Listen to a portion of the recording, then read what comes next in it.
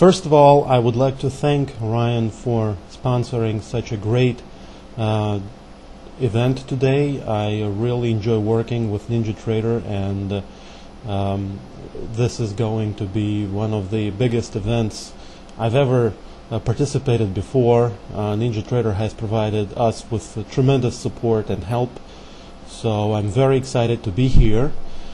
Let me first begin with some introductory terms that we will be using throughout this demo today, and I'll be able to answer your questions if you have any. Please type them in the chart window, and as soon as I make a pause, I'll look at the chat window, and we'll try to answer your questions as soon as possible without waiting the whole hour till the end of the demo.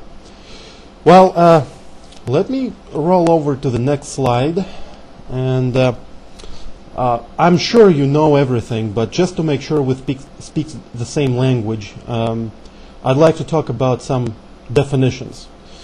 Order is a contract placed by a market participant on the marketplace, which could be an exchange or an electronic communications network, ECN, such as NASDAQ, NYSE, or BATS, or DirectEdge.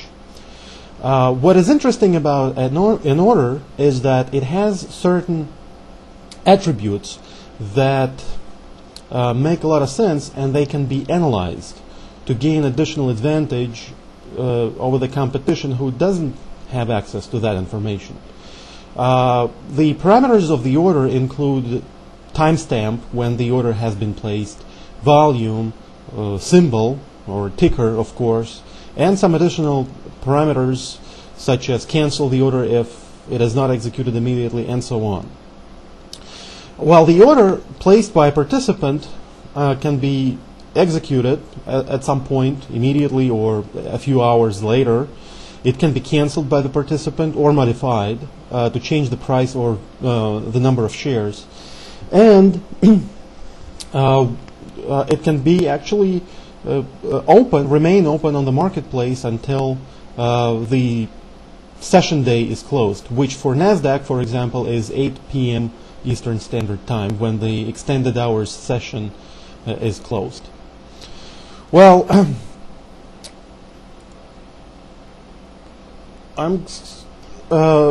order book is all the orders combined and for a given tickers. It could be sell orders or it could be buy orders. Both types of the orders constitute one book for that particular ticker.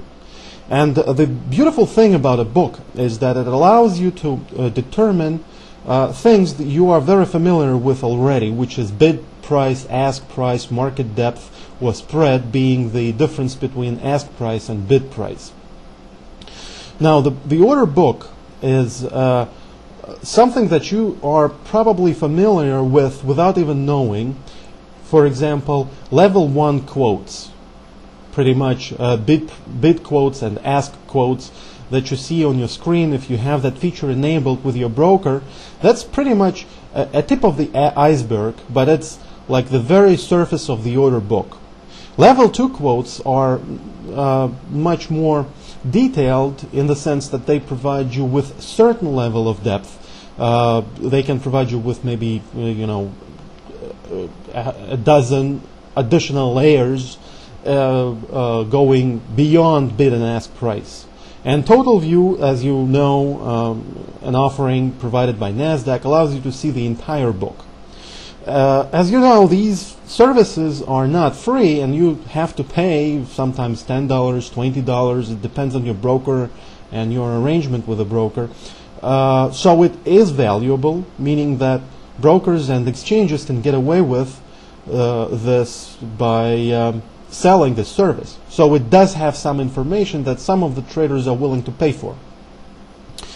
Here is why we believe order book and order flow data is very important for the technical analysis, and I personally believe that in about 10 years, maybe 5 years, technical analysis will be focusing not on just simple price and volume, but on the order flow and transactional data.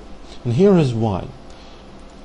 The next chart shows you a little bit more detail about how bid and ask price chart can be constructed using order flow. It is different from what you would see on your broker screen or on your Yahoo Finance page, because this particular chart that you see on the screen contains two types of data, for the sell orders and for the buy orders. The red line is sell order, the blue line is buy order.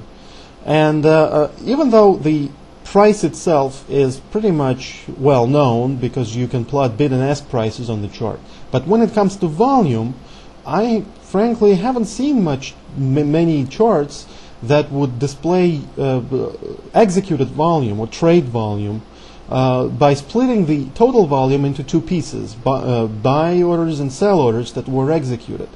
However, this is very important for traders because the patterns of the sell order execution and buy order execution is different when the price is going up or when the price is going up.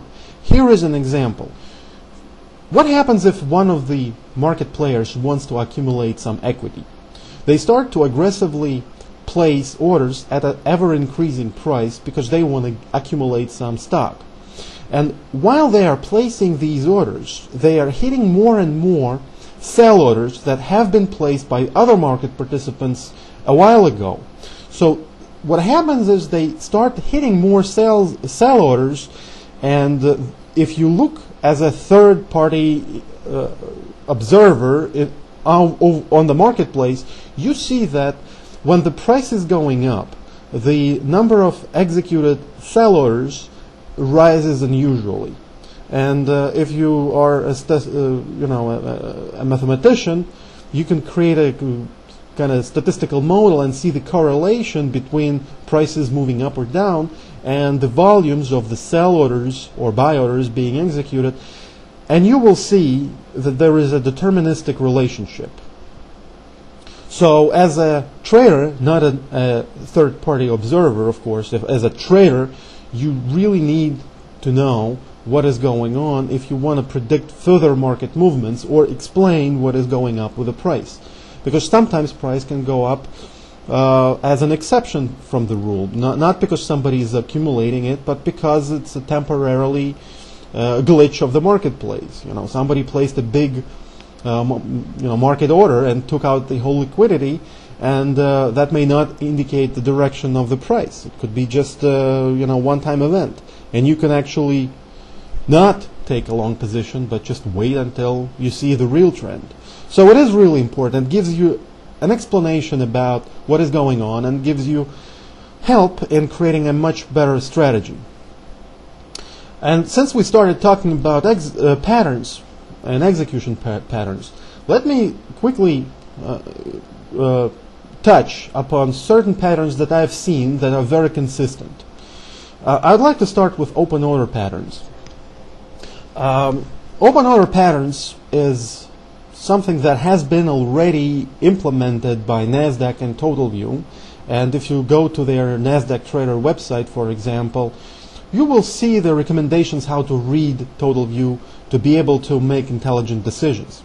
Well, one of these rules is when you see a big supply of liquidity on the buy side or on the sell side, that means that there is tremendous support for negative action or positive action. If there is a lot of buy orders placed very close to the bid price, you will not be able to manipulate the price down because you will have to fight all this liquidity. So if you can compare different liquidity types on buy and sell side, you can judge in terms of probabilities what is the likelihood of price going up or what is the likelihood of price going down. And that would be very similar to the concepts of support and resistance.